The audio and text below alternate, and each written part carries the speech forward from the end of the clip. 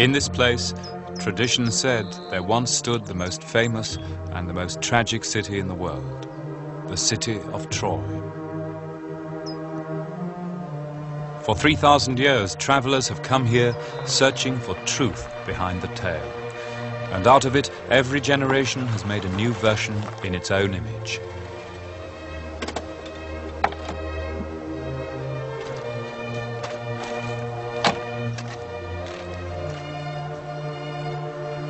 But as we enter the final stage of our search, can the archaeology of Troy be squared with the legend?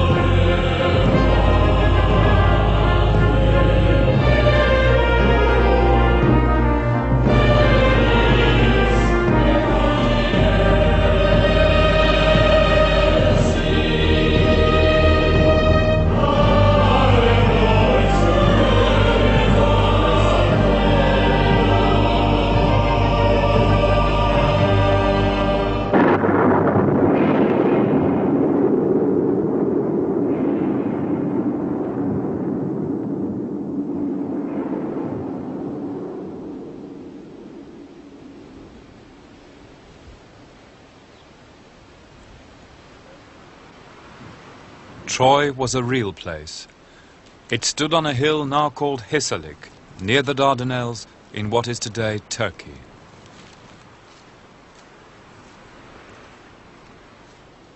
So far in our search, we have found that the Trojan War may indeed have happened, that this city may have been sacked towards 1250 BC in a clash between two of the great powers of the day, the Hittites and the Mycenaean Greeks. Soon afterwards, both empires fell apart and sank into a so-called Dark Age. In the Aegean world, once important places like Troy became the haunt of squatters. But it is only by looking at this wider historical picture, the aftermath of the Age of Heroes, that we can hope to pin down the archaeology of Troy itself.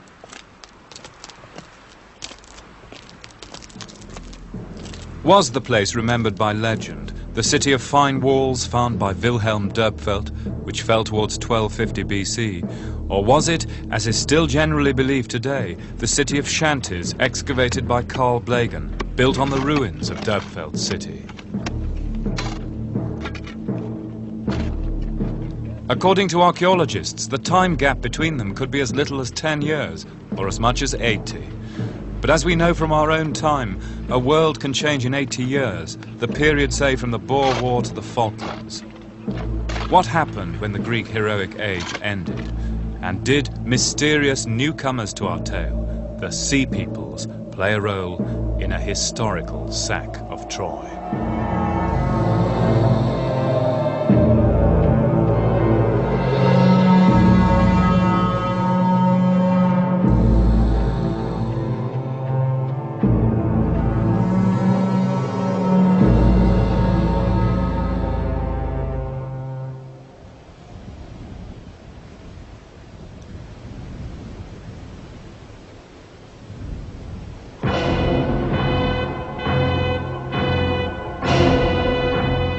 Homer says that after the Trojan War, the victorious great king Agamemnon returned home to disaster.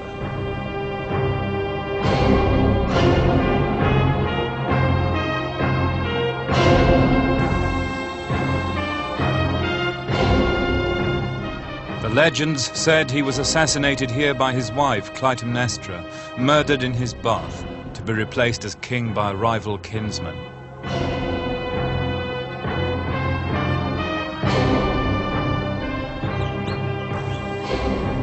Agamemnon was perhaps buried in one of the great beehive tombs, known as treasuries, surrounded by the loot of Asia. But the heroic age of Mycenae was interred with him, according to tradition, no other king from his city claimed the great kingship of Greece.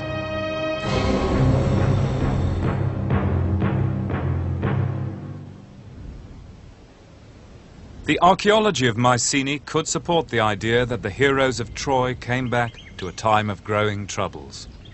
By 1200 BC, the city seems to have declined rapidly. An air of defensiveness can be seen in the last building project undertaken by the rulers of the city. This is a flight of 54 steps. They go down about 40 feet below the level of the last platform.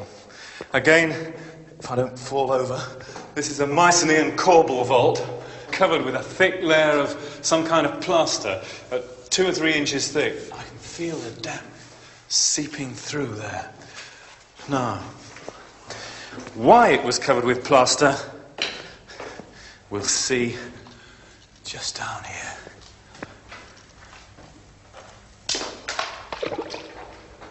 It's a water cistern.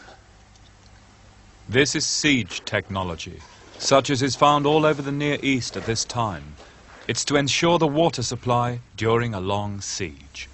The sackers of Troy were now themselves beset. No longer secure even from their nearest neighbors. Mycenaean Greece had never been a unified country. It was a collection of independent city-states. Mycenae, Nestor's Pylos, Sparta, the kingdom of Menelaus and Helen, Orchomenos, Thebes, the city of Oedipus, Iolcos, the home of Jason and the Argonauts. At times, some of them may have combined in a loose confederation under the most powerful, but now their fragile unity broke apart.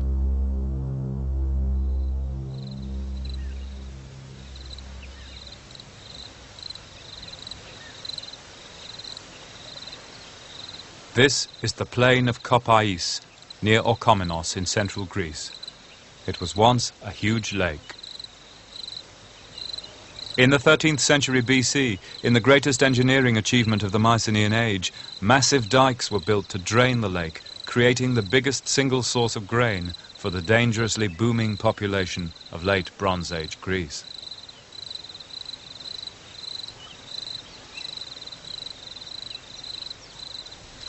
This is one of the retaining walls of one of the dikes.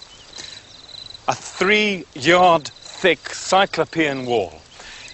20 yards of fill, another cyclopean wall, and then a 60-yard channel of water, and 30 miles of channels. This enabled the people of Orchomenos to control the seasonal flow of the rivers which came into the lake and to cultivate perhaps 25 or 30 square miles of land which had been lake.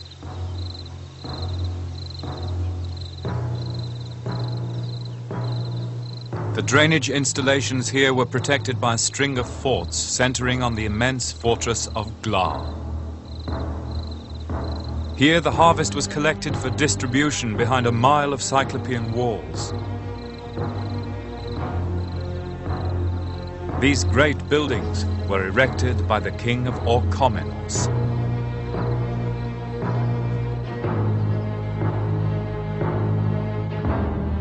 Along with Mycenae, Orchomenos was the only city described by Homer as rich in gold.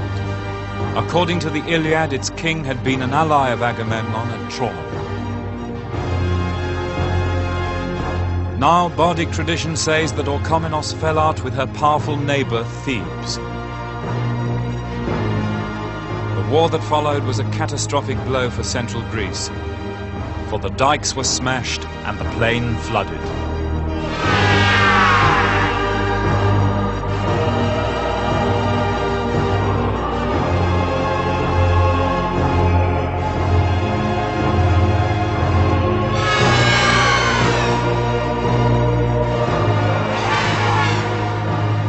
Orchomenos itself was sacked and burned.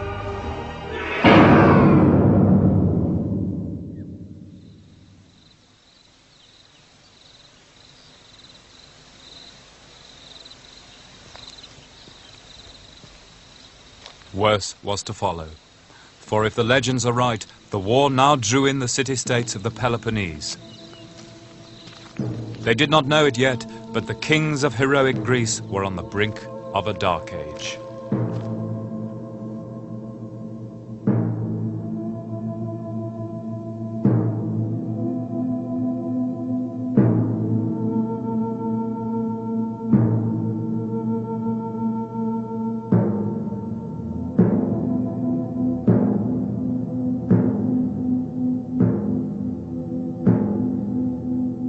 At the Isthmus of Corinth, so often the front line in Greek history, a long wall was hastily thrown up, anticipating attack from central Greece. Perhaps from Thebes.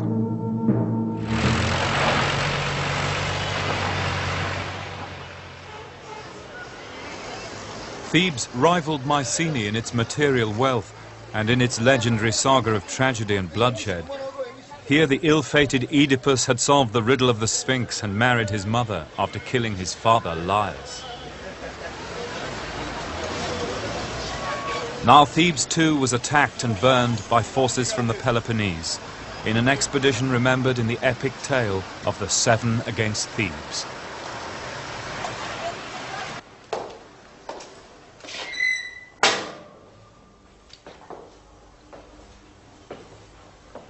And now, in the cellars of Thebes, the walls of the Mycenaean palace itself have begun to emerge.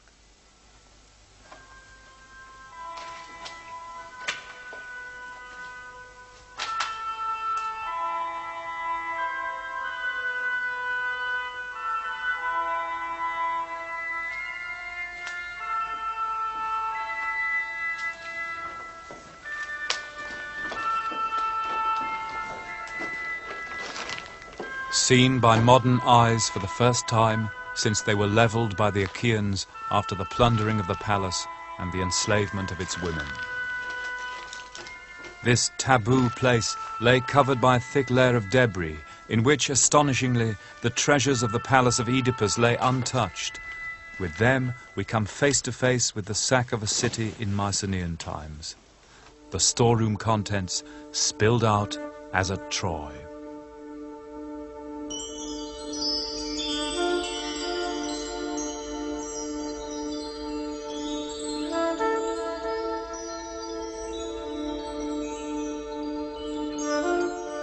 Jewelry of agate, jasper and amethyst. Gold adornments which had once bedecked the women of Thebes. A hoard of precious cylinder seals from Babylon, made in the coveted blue stone lapis lazuli.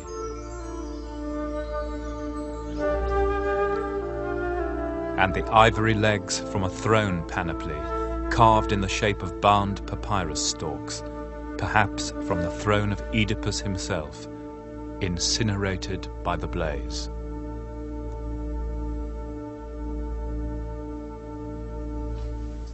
But even so thorough a destruction was not enough for the conquerors, for it seems that a curse was placed upon the ruins. A much later traveller, the classical writer Pausanias, says that even in his day, the area of the palace itself was in some way viewed as holy ground, not to be built on or trodden on. And extraordinary as it may seem, when archaeologists first started to dig in Thebes in modern times, in the early years of this century, in Pindar Street, right above us, and when they first found the remains of the palace of Cadmus, they discovered that they had not been built on for over 1,000 years after the sack of Thebes.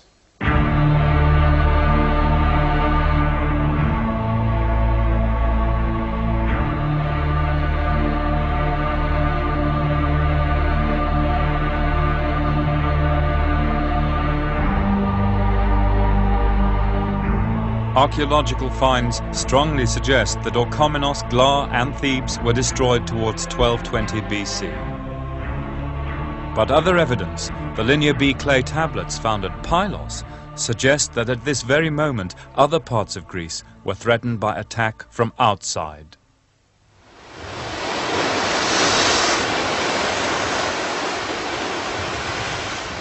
Thus, The watchers are guarding the coasts.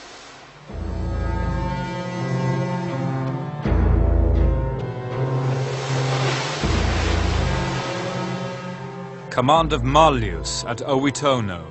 50 men to go to Icalia. Command of Nedwatas. 20 men of Kyparissia at Aruoti. Rowers to go to Pleuron.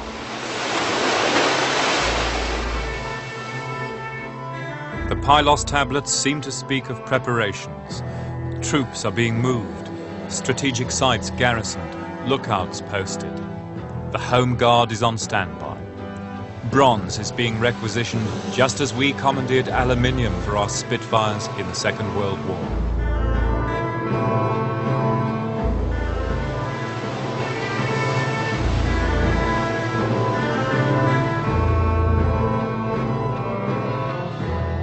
Pylos had no fortifications. The kings here had lived in their painted palace, confident in their military might.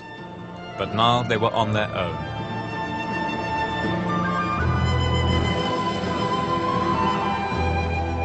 The palace was burned down, the king's treasures looted, the women and children enslaved.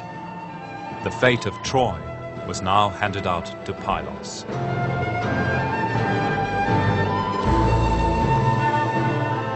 The last act of its king was to order sacrifices, perhaps human. Perform the rituals at the shrine of Zeus and bring the gifts. To Zeus, 1 gold bowl, 1 man. To Hera, 1 gold bowl, 1 woman.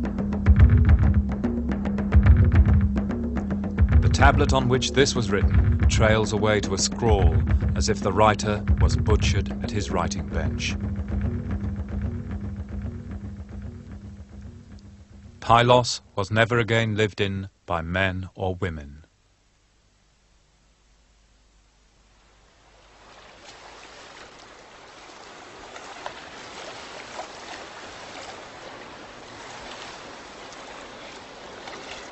It's a dramatic tale, if we read it right. But with such fragmentary and ambiguous evidence, the only certainty as yet is that the palace was destroyed.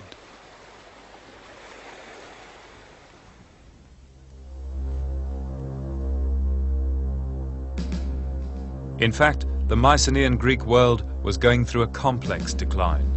Overpopulation, local natural disasters, agricultural failure, even the over-exploitation of the workers may all have played their part. But one by one, the great palaces, most of whom Homer says went to Troy, vanish now like blips off a radar screen. Orchomenos, burned. Thebes, burned and abandoned. Pylos, burned and abandoned forever. The Menelaean at Sparta, gone forever. Iolkos, burned. But there was no one cause, and not all went under. Mycenae continued to exist, although shattered by an earthquake in around 1200 BC. But the biggest surprise is at Tiryns.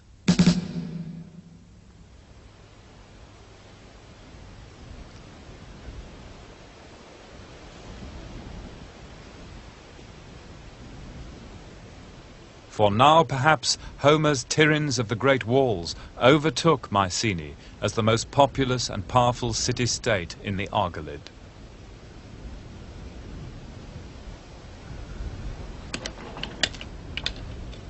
The German dig at Tiryns, which is going on at this moment, has shown that after 1200 BC, Tiryns grew in size. A substantial walled lower town, now being excavated, was filled with buildings. Outside the citadel walls, a huge shanty area with a grid of streets received a great influx of new people. Apparently refugees settled on a permanent basis, swelling Tiryns' population by many thousands. Tiryns was only finally abandoned, along with Mycenae, a little after 1100 BC.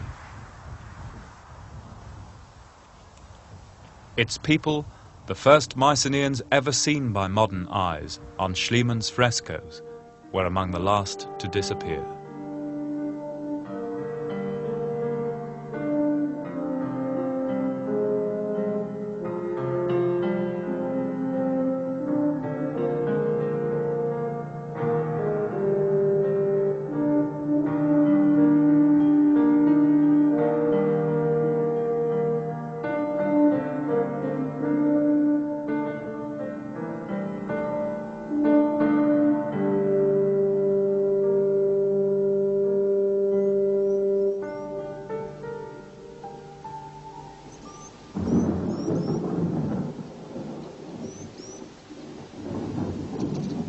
So the end of the heroic age came not with a bang, but a whimper. Tradition said that 3 generations after the Trojan War, Greece was entered by waves of Greek-speaking newcomers called Dorians, perhaps peasants who lived on the fringes of the sophisticated world of the palaces. By 1100 BC, the glory had gone. The last palaces, like Mycenae, were abandoned. Their bureaucracies vanished, and with them, literacy itself. It would be oral tradition alone over the succeeding 400 years which would carry down to Homer. Dim traditions maintained by the illiterate successors of the Mycenaeans, of the wars at Troy and Thebes, which had destroyed that godlike race of heroes.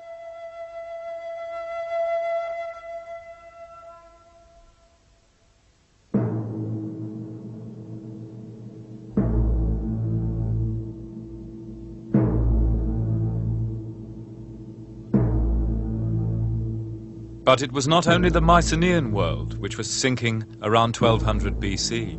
The crisis, in fact, affected the whole Bronze Age culture of the Eastern Mediterranean. In Anatolia too, at their capital Boğazköy, the Hittites were increasingly nervous. Hittite diplomats had watched the disintegration of the Greek body politic. They have no record of a Greek great king after about 1230 BC. The last appearance of his name is crossed out before the clay was dry.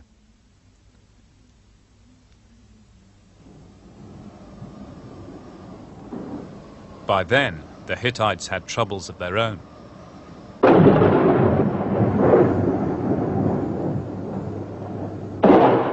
The Emperor Hattusilish III had died in 1235. His son Tudhaliash, already middle-aged, was left to hold the empire together and keep all his subject kings loyal.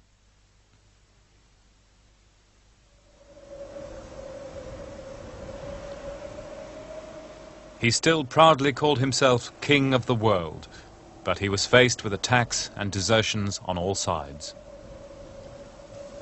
He responded by constructing huge defenses, whose footings can still be seen today.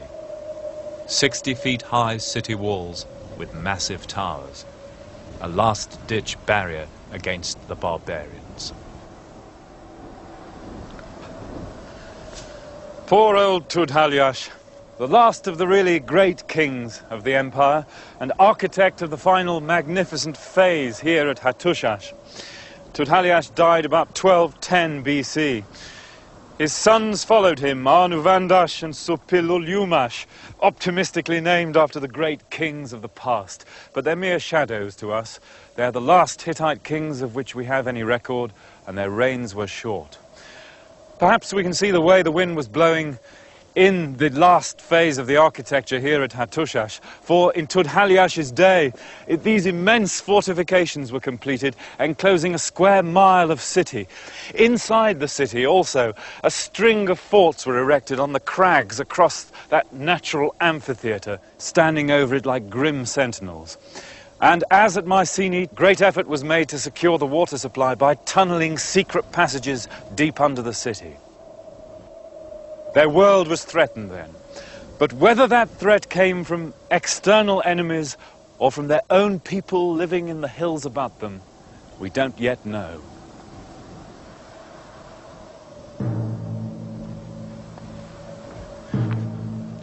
The last tablets from the Hittite archive give no hint of trouble. But out on the fringes of the Hittite Empire, panic-stricken messages were flying back and forth, speaking of a state of emergency remarkably like that at Pylos. Enemy ships have come. Some of my towns have been burned. They have done evil things. My fleet is away. 7 ships have appeared offshore. Now if there are more, please tell me, and of what kind. Write to me. I must have warning.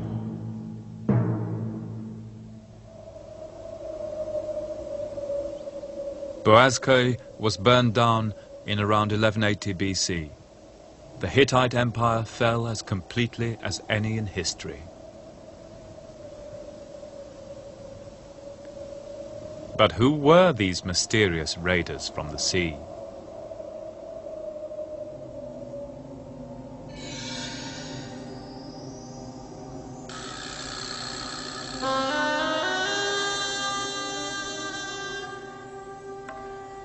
Egypt. Thebes of 100 gates, the oldest and most stable power in the Near East.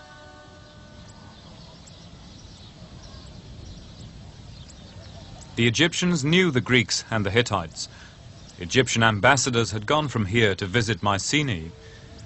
The Egyptians kept detailed historical records throughout this period. Records written not merely on clay tablets, but on papyrus and on the walls of their great temples. And they give us first-hand evidence of a shattering series of events around 1200 BC, which seem to have convulsed the world of the Eastern Mediterranean.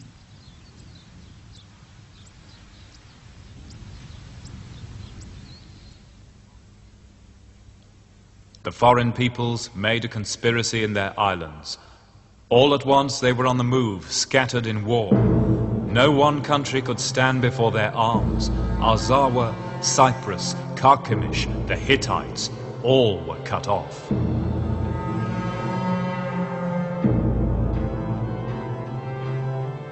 And on the contemporary Harris papyrus in the British Museum, we learn the strange names of these invaders. The Danuna from the islands, the Chekeru, the Pulisati, the Sherden, the Weshesh of the sea.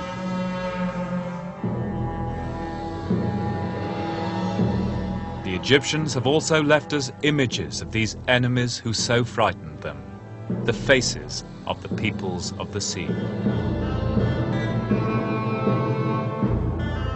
Egyptologist Ken Kitchen at the University of Liverpool believes the Egyptian accounts of the Sea People's attacks of 1210 and 1180 BC are first-hand diplomatic evidence for the crisis. Diplomacy didn't stop just because we don't have the documents. Diplomacy would go on, ordinary humdrum way, exchange of presents, yawn, exchange of envoy from so-and-so. It's all the ordinary way of life at the court of St. James today. It's the same in the court of Egypt of Ramesses then. And diplomacy would go on until the network was cut by the invading hordes. When Hatti fell, when the capital went in flames, if that's what happened, the diplomats from other countries would flee to save their skins. The Egyptian diplomats would be on their way home. They wouldn't stay there to be roasted alive, and the message would come fast. So it would be like fleeing the embassy compound in Saigon, would it? Yes, it would be like people fleeing in modern conflicts, whether it's from, events in Western Asia or the Near East or anywhere else, or Central America. If a regime's in trouble, the country's breaking up, the foreign diplomats will naturally get out if there's nowhere for them to stay and be safe. And the message will come home, literally and metaphorically, to the home country. This state is gone, this state's in trouble. You can expect no more relations with Hatti or Al-Zawwa. And the Egyptian authorities, the pharaoh, will be on the qui-vive, ready to see if anything would threaten Egypt.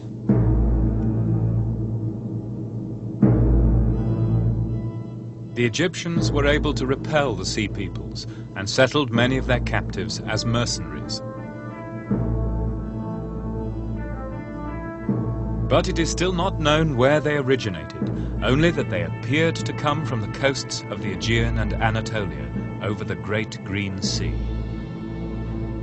Who were the Sea Peoples? Nancy Sanders has made a special study. these events happened in such and such an order. It looks as though perhaps sea peoples were engaged, but that's supposing that the sea peoples came from outside. But the sea peoples may have been the Mycenaeans themselves to some extent. Ah.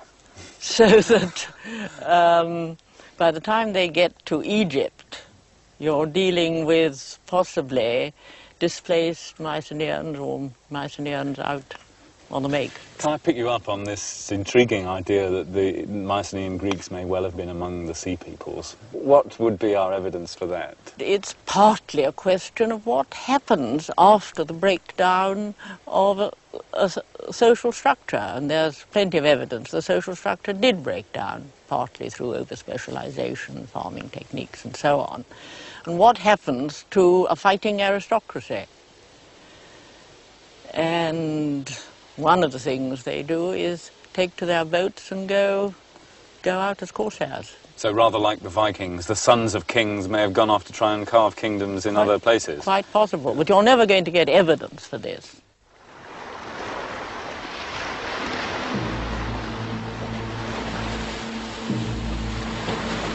There is evidence, however, that Mycenaeans migrated all over the Mediterranean at this time. So there's nothing unlikely in the idea that the sea peoples did include migrant Greeks and even discharged and displaced war veterans, men like Odysseus of Ithaca, whose 10-year wanderings are recounted in Homer's Odyssey. We came to the fair-flowing Nile, and in the river we moored our curved ship. And then we set about devastating the fair fields of the people of Egypt. And then their people came out at dawn, and the plain was filled with soldiers, and with chariots and flashing bronze.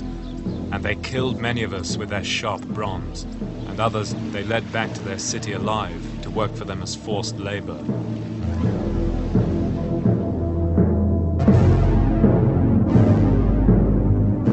So, ironically enough, tiles from the Egyptian palaces could show us the true faces of Homer's sackers of cities.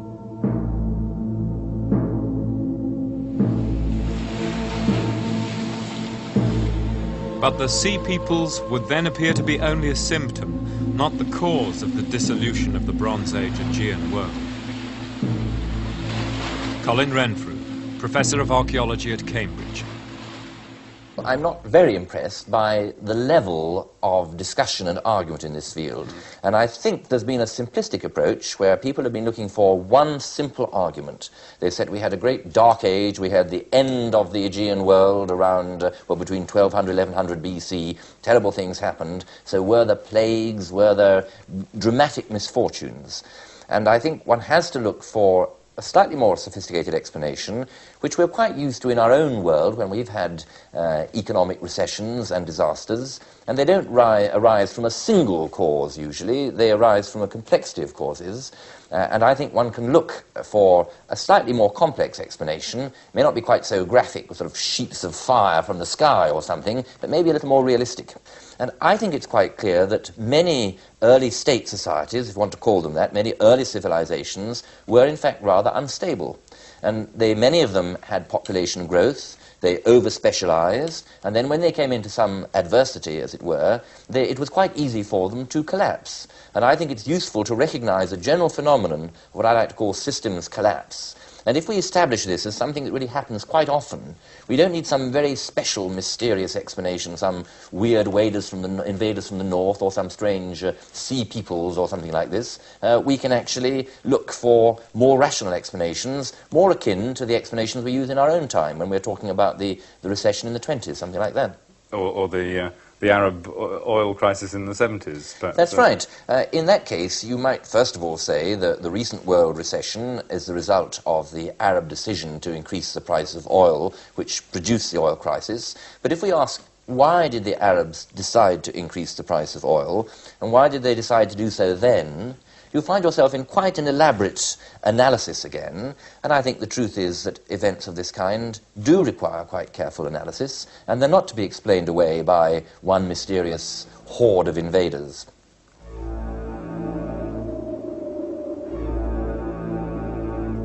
So let us try to draw the evidence together.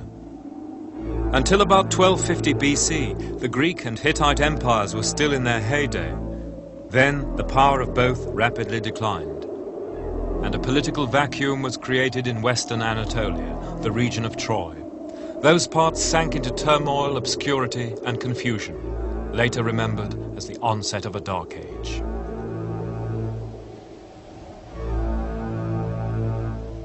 Just before 1200 BC, famine struck western Anatolia and precipitated mass migration. Many of the sea peoples were probably migrants from those parts.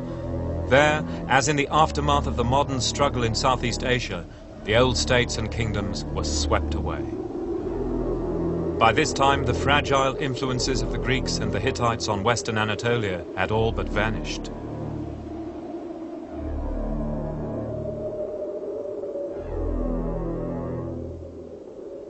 Can the Trojan War story be fitted into this picture?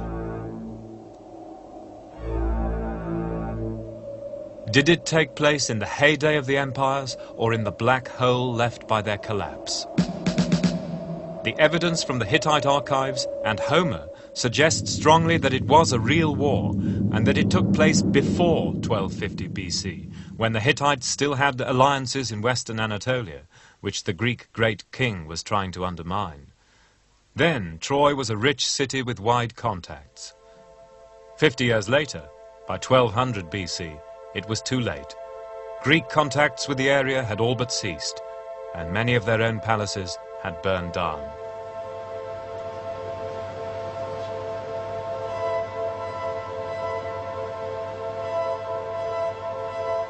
But can the archaeology give us a more precise date? We must turn again to the ravaged hill of Hisarlik. The mound we call Troy was inhabited for 5,000 years. In that time it accumulated 50 layers, making up 9 main cities. It was sacked at least 9 times by hostile armies. So in one sense what we're looking for is nothing extraordinary in the violent cross-section of human history, which is Hisarlik. But we're looking for the fall of Homer's Troy, and that comes down to just 2 levels separated by less than a century. The Trojan War has to be at one of 2 settlements on Hisarlik. It's either Troy 7a, Carl Blagan's city of shanties, a city which had certainly suffered a siege, storage jars in the houses, the shanties in the streets, and then the devastation, the firestorm, the unburied bodies in the streets, but a city that bore only a passing resemblance to the city described in Homer's epic, the Iliad. Or it has to be Wilhelm Dörpfeldt's Troy 6, a city which in every way, as we've seen, resembled Homer's Troy in the Iliad, with its wide streets, its fine walls and towers, but a city which, if Carl Blagan is right, was destroyed by earthquake. It has to be one of those 2, and it has to be within those few years. The exact dating depends on finds of imported Greek pottery, whose style can now be roughly dated by the experts. Most of the Greek pottery at Troy is what is known as LH3A and 3B. It shows that Dörpfeldt's city of the fine walls fell towards 1250 BC. But our search centers on the Greek pottery called LH3C, which was introduced after 1200 BC. If any 3C was found by Carl Blagan in his city, Troy 7a, then it must have fallen after most of the palaces in Greece.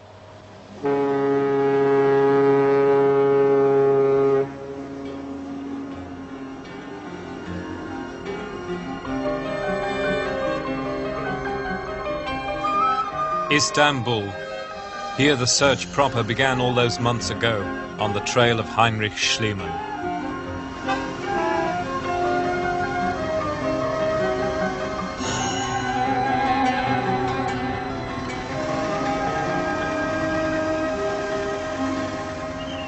All archaeology is an act of destruction, an experiment that can only be done once, for once the finds are taken out of the ground, their context is lost.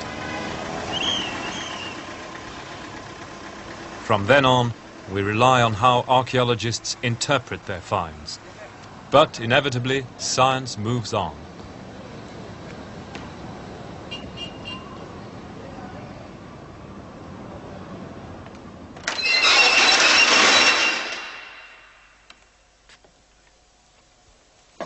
Blegen's finds are stored in the former Imperial Museum in Istanbul. With hindsight, was he right about the date of the pottery by which he interpreted the fall of his Troy, 7A? Or was he too seduced into making his finds fit the legend?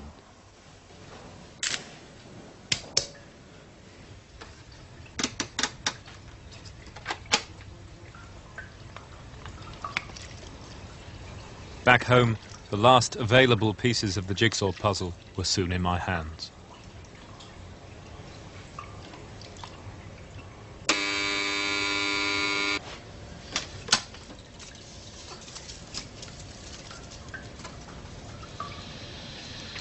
The next step was to seek an expert opinion on the style of Blegen's pottery sherds from Troy. Dr. Elizabeth French of Manchester University. Well, that one's an old friend. I've held forth about it before. It's fairly crucial because of this spiral here next to the handle. That's a feature that is particularly common in late Iliadic 3C. And this Blegen didn't pick up at the point. If you look at some of these pieces, a piece like that, where you've got another handle and the little tiny spiral next to it as a fill. That is actually a later piece, but it shows the same characteristic of which this would be an early example. Very distinctive. Very distinctive. And to my knowledge, it doesn't happen earlier. And so I have always thought that this sherd, unless it's an intrusion from above...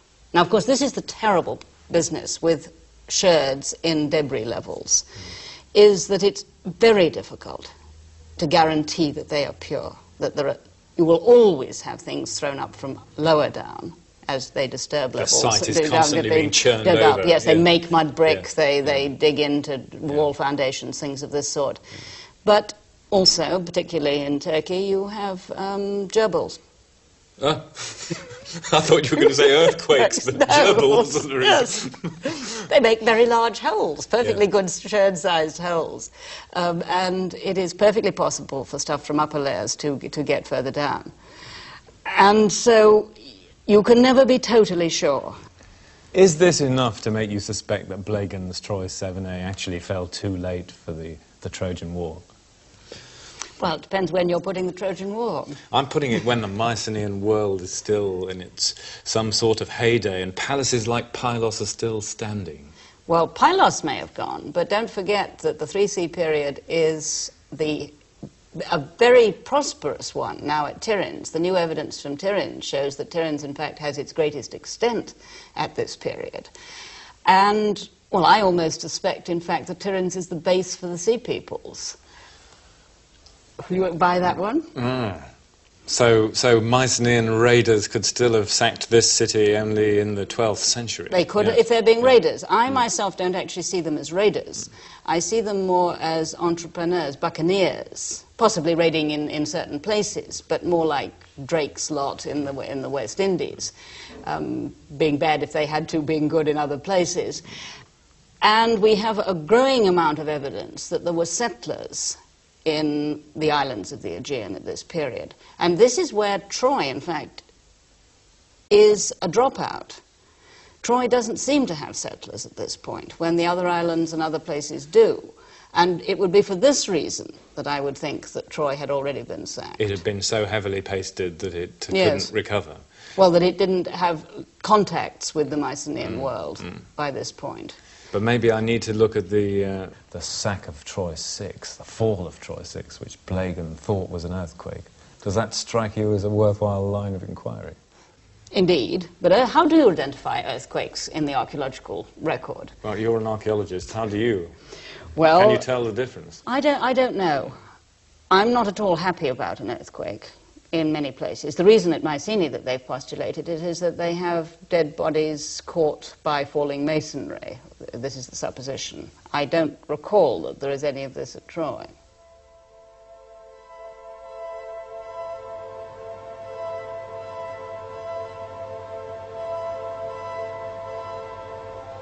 A dozen pieces of LH3C were found in Blagan's city of shanties, enough to cast serious doubt on his dating. His Troy must have fallen well into the period of decline, towards 1180 BC, after the destruction of Pylos and Sparta. So unless we wish to reduce Homer's story to an inglorious foray by Mycenaean pirates from Tiryns, we're left with Dörpfeld's city of the fine walls as the only candidate for Homer's story. Troy 6, the city Blagan alleged fell to an earthquake.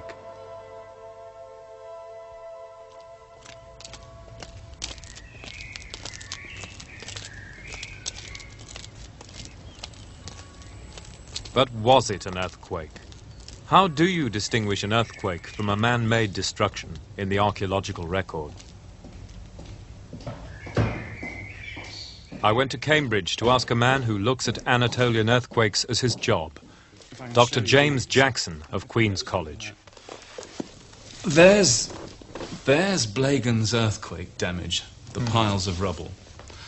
And underneath, now there's Carl Blagan's rubble from his deliberate destruction of the shanty city. Yes, they don't look a lot different, do they?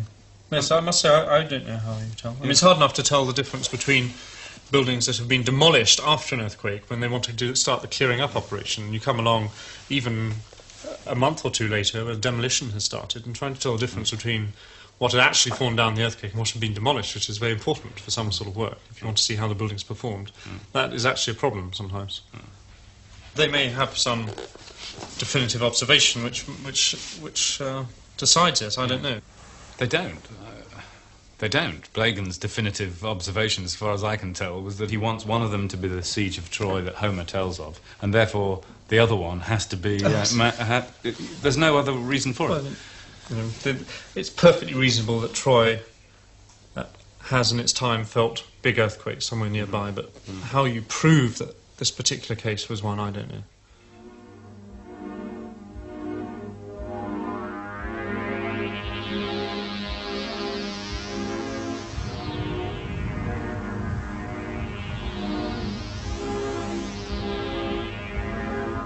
So there was never any real proof for Blagan's assertion that the fine walls of Troy 6 were felled by an earthquake.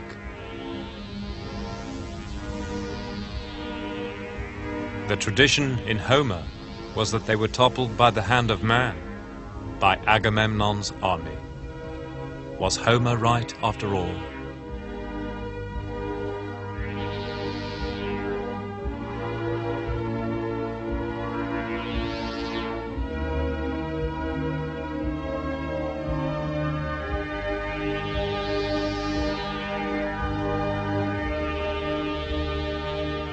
There was only one question left.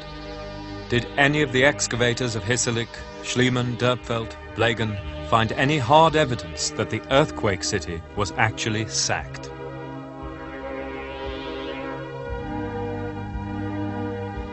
Of course, I admit I was only doing what others had done before me, trying to make the facts fit the legend.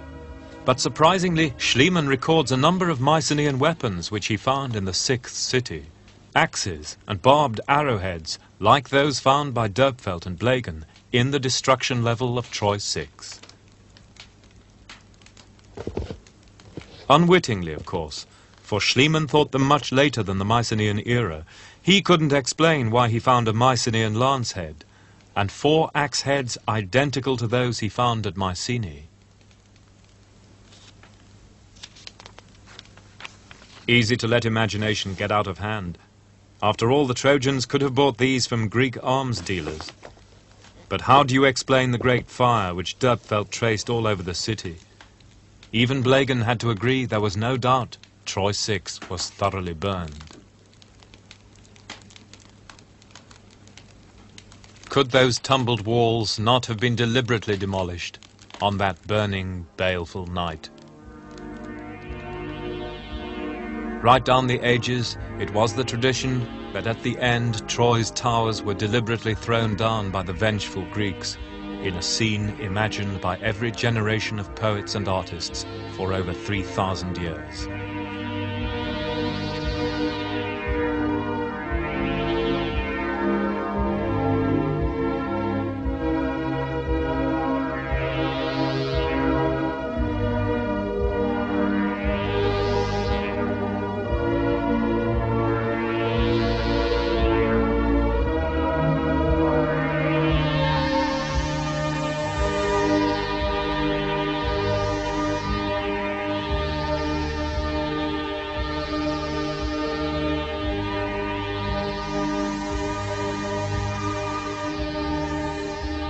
dirt-felt city then would be Homer's Troy after all, the Troy of the Trojan War. The pottery suggests it fell not long before 1250 BC, and that fits the Hittite story of a crisis in western Anatolia, when the Hittites clashed with the Greeks over a city called Wilusa. Perhaps it was then that Troy was sacked and leveled by the great king of Greece.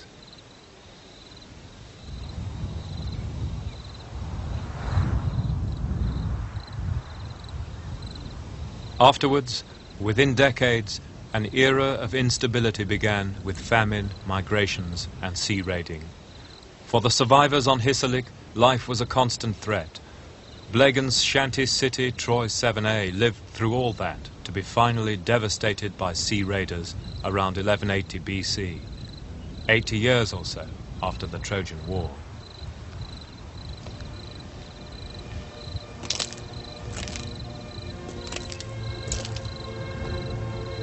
Such ideas agree so well with Homer.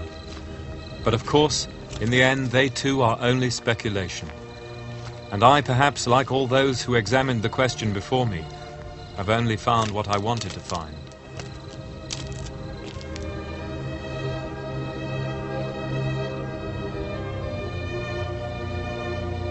That has always been the attraction of the search, for there can never be a final word on history's greatest riddle.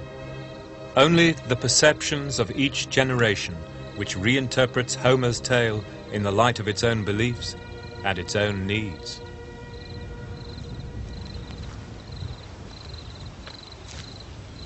I expect by now you're thinking that the Trojan War has as many possible conclusions as those novels they write these days, where they give you alternative endings to suit every taste. And in a way it's true, as we've seen throughout this, that archaeology tells us almost as much about ourselves and how we want to see ourselves as about those lost civilizations. But as we draw to an end of the search, it's only fair that I put my neck on the block and say what I think happened, for what it's worth, with as few ifs and buts as possible. So here goes. In the Bronze Age, on the shores of the Dardanelles, there was a city. Perhaps it was called Troy.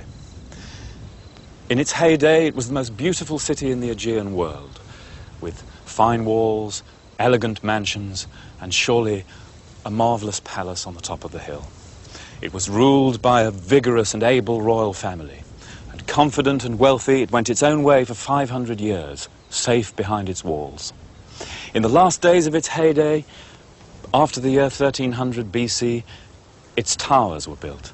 And this, without any reasonable doubt, is the city reflected in the poems of Homer, the Greek poet who composed the story of Troy 500 years on. He tells of a city of wide streets, fine walls, a horse-breeding city, a royal citadel. This city, Troy 6, fell around 1250, to an earthquake, the excavators said. But I don't think that their evidence can tell us whether this city was not leveled deliberately, its walls pushed over by attackers. And in any case, how can archaeology distinguish between an earthquake and the sack of a city if they both came together at the same time? Just look at what happened afterwards. The place was rebuilt, but in a very jerry-built way, packed with shanties, dismal tenements, a soup kitchen. Something worse had happened to Troy 6 than a mere earthquake. What it looks like is that the royal family had been exterminated. Troy 6 had been sacked. The chief candidates, the chief suspects, surely, are the Mycenaeans, those sackers of cities, seizers of treasure and women, who followed up their trading throughout the Aegean world with aggression. And it is the Greek legend that the Mycenaeans did indeed sack Troy. That story, the tale of Agamemnon's expedition to Troy, as we've seen, goes back to the Bronze Age. Elements in it must have been sung by Mycenaean bards before the fall of their world. And that, I suppose, means that I think the Trojan War did happen, which I didn't think when I set out on this search. As for the sequel, the poor successor city, Troy 7a, eked out its existence for a few decades, and then around the year 1180 was sacked by the Sea Peoples, its shanties burned, and the bodies left unburied in the streets. A sad end to the story. Tying up the loose ends, did Agamemnon really exist? I don't see any reason why not. Why shouldn't the bards have preserved the pedigrees of the last great kings of Mycenae? So maybe Agamemnon did indeed ride through this gate and up this street of Troy as a conqueror. What about Achilles and Hector? Well, their names are Bronze Age names, but I suspect their roles in the story are the inventions of that wonderful poet. And what about the wooden horse? Well, classical writers thought the story so absurd they rationalized it as a siege engine, one of those great covered wooden battering rams which held many men to sack a city. But if it was an earthquake that gave the Greeks the key to Troy, is it not possible that in gratitude they left an idol in the image of the earthquake god Poseidon, a wooden horse? And I almost forgot. What about Helen of Troy herself? History's golden girl. The face that launched 1,000 ships. Did she really exist? Well, in the archaeological record, love leaves no trace.